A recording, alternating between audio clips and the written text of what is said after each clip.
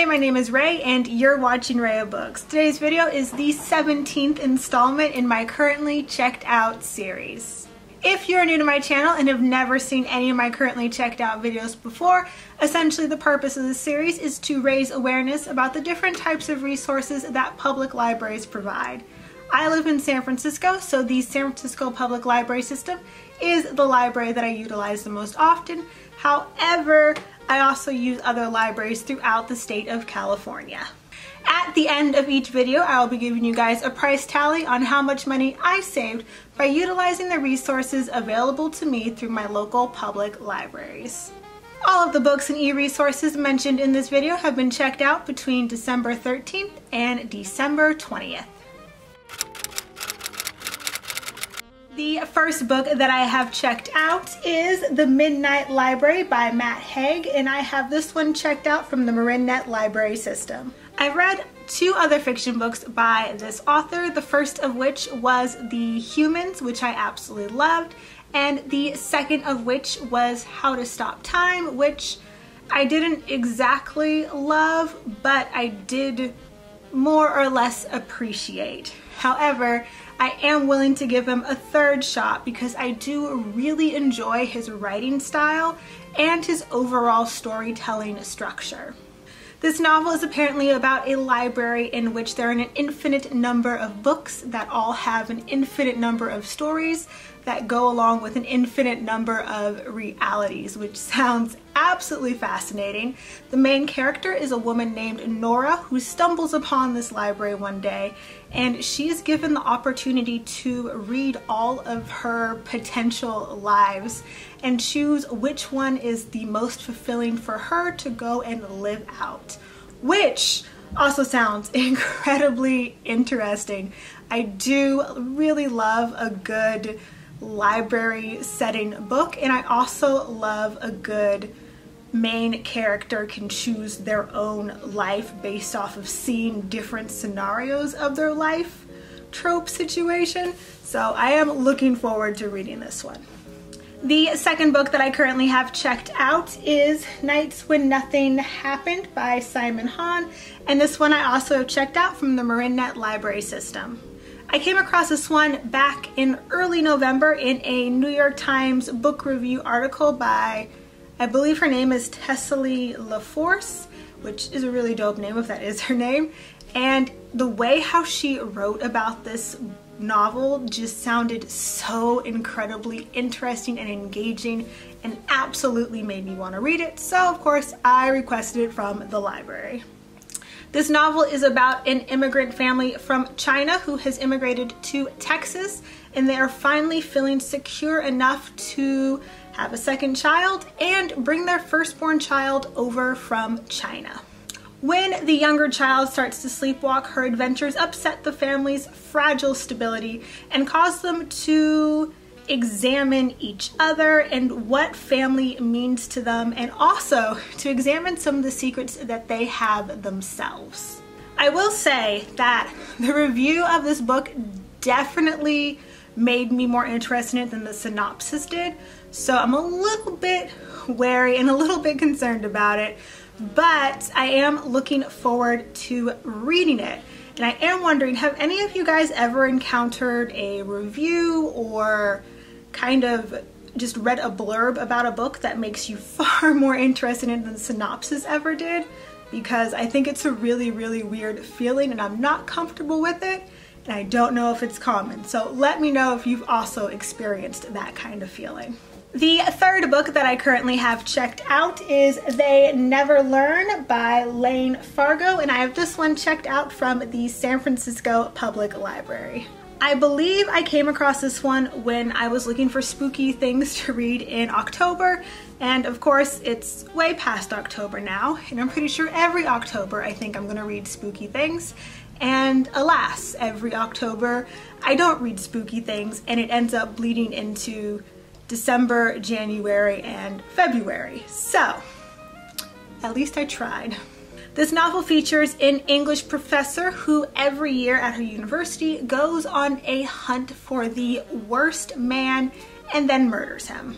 However, her body count is starting to gain attention, and she discovers that there has been an investigation opened to get to the root of who is killing all of these male students. At the same time and at the same university, there is a girl who has finally gotten away from the clutches of her abusive father, and one day she discovers that her roommate has been sexually assaulted at a party, and she takes her fantasies of revenge into reality. It sounds like an incredibly intense read, and I'm a little bit concerned about reading the parts about sexual assault, just because that is kind of one of my content trigger warning type of situations, but I'm still kind of sort of looking forward to reading it. I'm not overly excited about it, but I am a little bit excited about it. You know what I mean? The fourth book that I have currently checked out is The Appointment by Katerina Vlokmir, I believe, and I have this one checked out from the San Francisco Public Library. Absolutely not a single clue why I requested this. I cannot for the life of me think of what would make me request it or where I would have stumbled across it, but the synopsis for it seems really, really interesting and very, very tongue-in-cheek. Essentially, this book is a monologue told from the point of view of a young German woman who is struggling with her sexuality and her identity.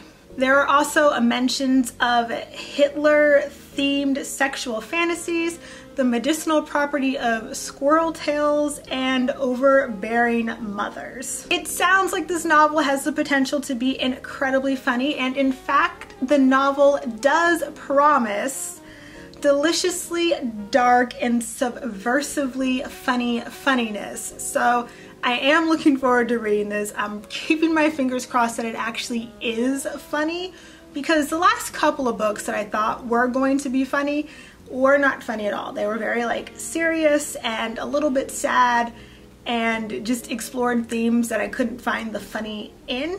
So I'm really, really hoping that this one has some level of ha-ha humor to it.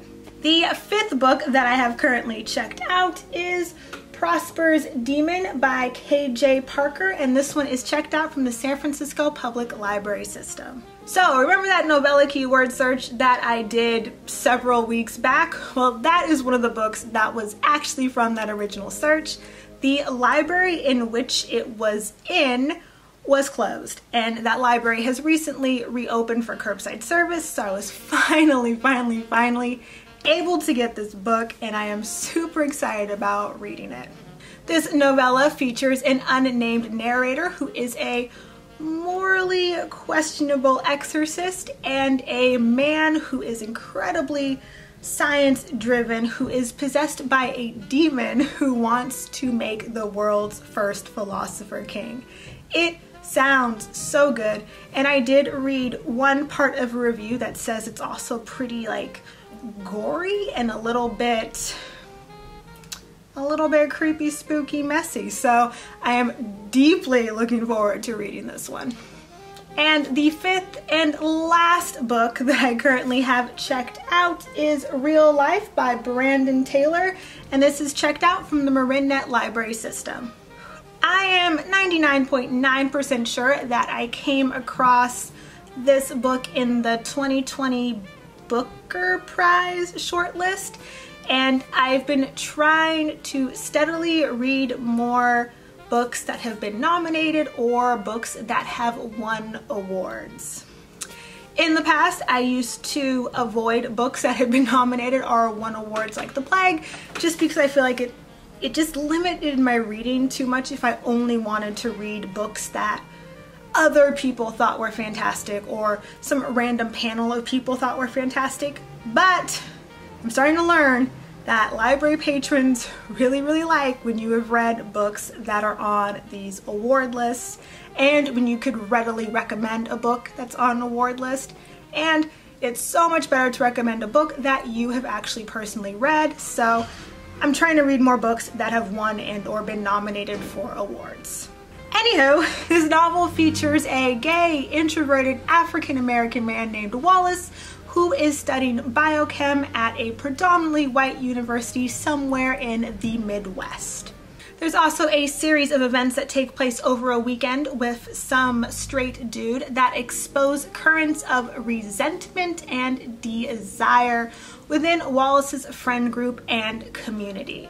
It definitely sounds like it's the type of book that would win an award or be nominated for an award, so I am a little bit nervous about reading it just because I've spent so long avoiding books that have won awards, and usually when I read books that have won awards, I end up feeling like, did I miss the greatness of this? So I'm hoping that I'm not going to miss the greatness of it and actually have a good experience reading it.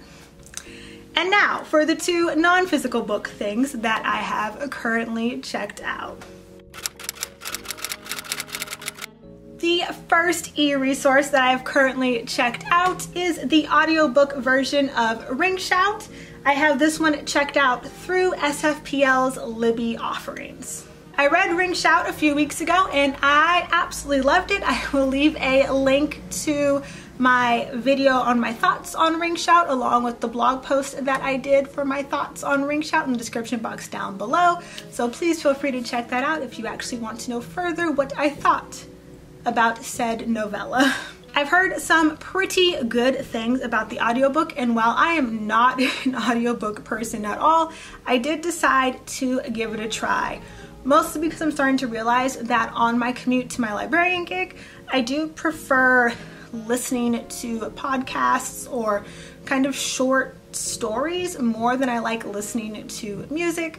So my main goal is to listen to this mostly while I'm commuting to and from my librarian gig.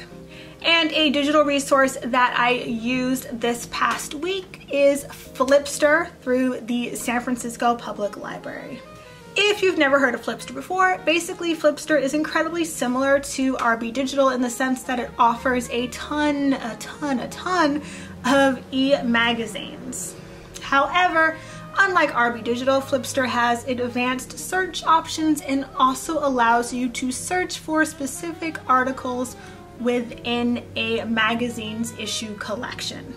I was shook when I discovered that Flipster has coloring books. Absolutely shook, because I have been wanting to color for the longest just for relaxation purposes, but I'd be getting stressed out when I look at coloring books because I'm like, oh, am I actually going to enjoy it? What if I mess up coloring? What if I don't have a good time with it? What if I have to buy like a whole new coloring book? Like, just all of these what ifs, which are not relaxing at all, come to the forefront of my mind. So buying the coloring book has never happened because I psych myself out.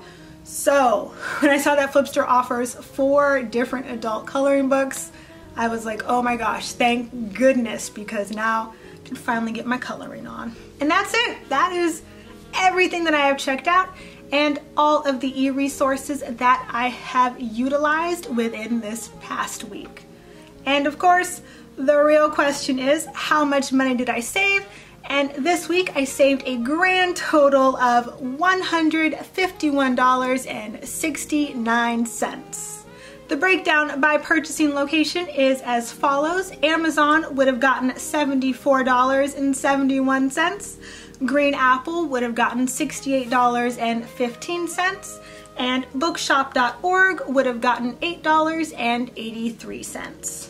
And by library system, San Francisco Public Library saved me $77.82, while MarinNet saved me $73.87. And my questions for you guys, the first one is the usual question is, what do you currently have checked out? And if you don't have anything checked out, let me know what you're currently reading. And the bonus question is, how do you feel about book award lists? Do you love them? Do you read exclusively from them? Do you try to read pretty much everything that's on a particular award list? Let me know in the comments down below. I already told you guys that I used to think book lists were incredibly overrated, but now I see how important they can be to some people, and I feel really bad for thinking that they were overrated once upon a time. And that is pretty much it for this video. If you enjoyed watching it, please give it a thumbs up. It does help me out in the YouTube algorithm. And if you ever want to see and or hear me babble about books ever again, please hit that subscribe button. It really does mean the world to me. I hope everyone is having a wonderful day and reading wonderful books, and I'll catch you in the next one. Bye!